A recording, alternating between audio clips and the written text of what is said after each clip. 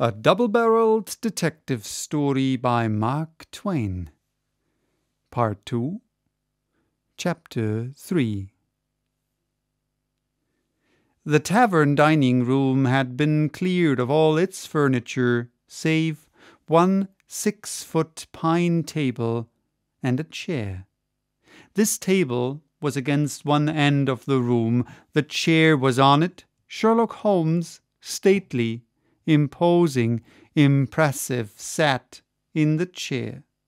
The public stood. The room was full.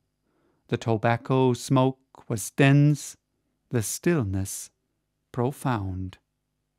The extraordinary man raised his hand to command additional silence, held it in the air a few moments, then, in brief, crisp terms, he put forward question after question and noted the answers with "mm-hms," nods of the head, and so on.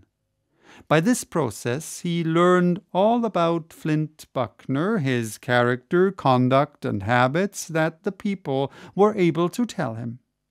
It thus transpired that the extraordinary man's nephew was the only person in the camp who had a killing grudge against Flint Buckner. Mr. Holmes smiled compassionately upon the witness and asked languidly, "Do any of you gentlemen chance to know where the lad Fetlock Jones was at the time of the explosion?" A thunderous response followed. "In the billiard-room of this house." "Ah, and had he just come in?" "Been there all of an hour." "Ah, it is about how far might it be to the scene of the explosion?" "All of a mile." "Ah, it isn't much of an alibi, 'tis true, but—" A storm burst of laughter, mingled with shouts of "By Jiminy, but he's chain lightning!" and "Ain't you sorry you spoke, Sandy?" shut off the rest of the sentence, and the crushed witness drooped his blushing face in pathetic shame. The inquisitor resumed.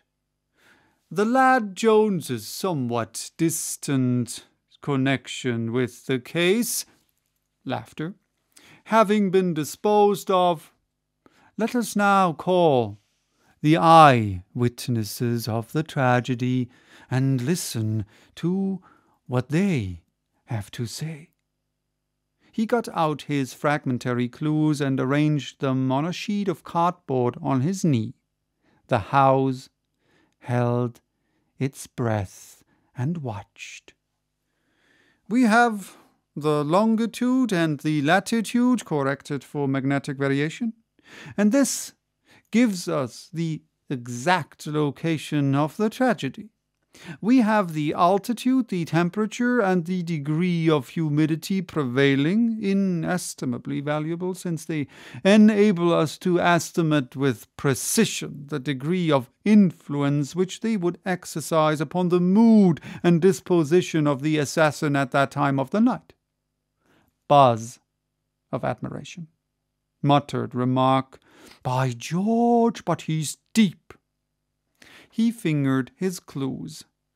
"And now let us ask these mute witnesses to speak to us. Here we have an empty linen shot bag. What is its message?" "This: that robbery was the motive, not revenge." "What is its further message?" "This: that the assassin was of inferior intelligence, shall we say light-witted, or perhaps approaching that." "How do we know this?" "Because a person of sound intelligence would not have proposed to rob the man Buckner, who never had much money with him. But the assassin might have been a stranger. Let the bag speak again. I take from it this article. It is a bit of silver-bearing quartz. It is peculiar. Examine it, please, you. And you. And you. Now, pass it back, please. There is but one lode on this coast which produces just that character and color of quartz. And that is a lode which crops out for nearly 2 miles on a stretch, and, in my opinion, is destined at no distant day to confer upon its locality a globe-girdling celebrity, and upon its 200 owners riches beyond the dreams of avarice. Name that lode, please. The Consolidated Christian Science and Marianne, was the prompt response. A wild crash of hurrahs followed, and every man reached for his neighbor's hand and wrung it with tears in his eyes, and Wells Fargo Ferguson shouted, "The straight flush is on the lode, and up she goes to 150 a foot, you hear me?" When quiet fell, Mr. Holmes resumed. We perceive, then, that 3 facts are established, to wit. The assassin was approximately light-witted. He was not a stranger. His motive was robbery, not revenge. Let us proceed. I hold in my hand a small fragment of fuse with the recent smell of fire upon it. What is its testimony? Taken with the corroborative evidence of the quartz, it reveals to us that the assassin was a miner. What does it tell us further? This, gentlemen, that the assassination was consummated by means of an explosive. What else does it say? This, that the explosive was located against the side of the cabin nearest the road, the front side, for within 6 feet of that spot I found it. I hold in my fingers a burnt Swedish match, the kind one rubs on a safety box. I found it in the road 622 feet from the abolished cabin. What does it say? This, that the train was fired from that point. What further does it tell us? This, that the assassin was left-handed. How do I know this?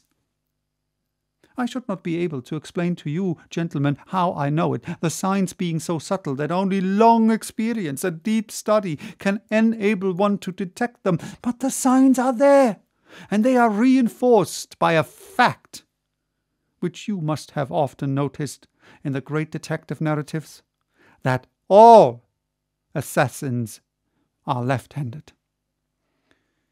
"By Jackson, that's so," said Ham Sandwich, bringing his great hand down with a resounding slap upon his thigh.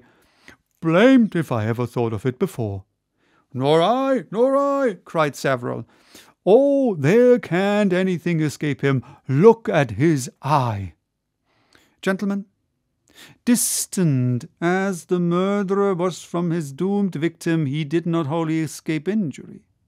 This fragment of wood, which I now exhibit to you, struck him. It drew blood. Wherever he is, he bears the telltale mark. I picked it up where he stood when he fired the fatal train.